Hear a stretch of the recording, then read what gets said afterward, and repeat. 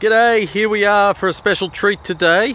I haven't done anything exciting, so I've come out in the backyard with my dad, who's going to tell us all about his garden. And the garden is very important because I heard on the radio the other day that about 70 to 80% of Tasmania's economy is from farms and sheep and agriculture of different kinds. So there's cows and sheep and plants and garden stuff. So here's my dad to tell you about his garden. Okay, this is not 70% of Tasmania's production. I should say he was born in Scotland, so he talks funny. I talk with a proper English accent. Keep going. Now, over here on the right, the beds are all empty, or mostly empty. That was our straw corn we had in there, and this corn did really fantastic job this year. Thank God for that. I had 3 cobs per plant, and they were delicious. Down here is a remnant of some beans, and the poor quality was the tomatoes. They didn't do very well. Down here I built, since I've retired, I've got another bed down here, and that'll be all ready to plant out just next year.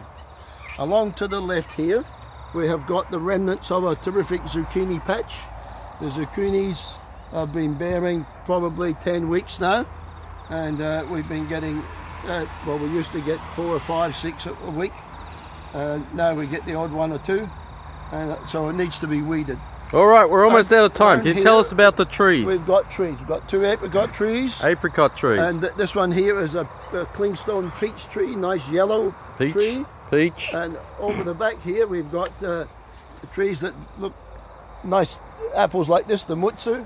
Mutsu? I've never heard of a mutsu apple. Oh, well, you don't want to know anything about Where's mine. it come from? I'm not sharing them. I don't know. The roots grow in the ground there. Good. And it's bearing really good fruit. Yeah. Over here is the Golden Delicious. Why are they wearing dresses?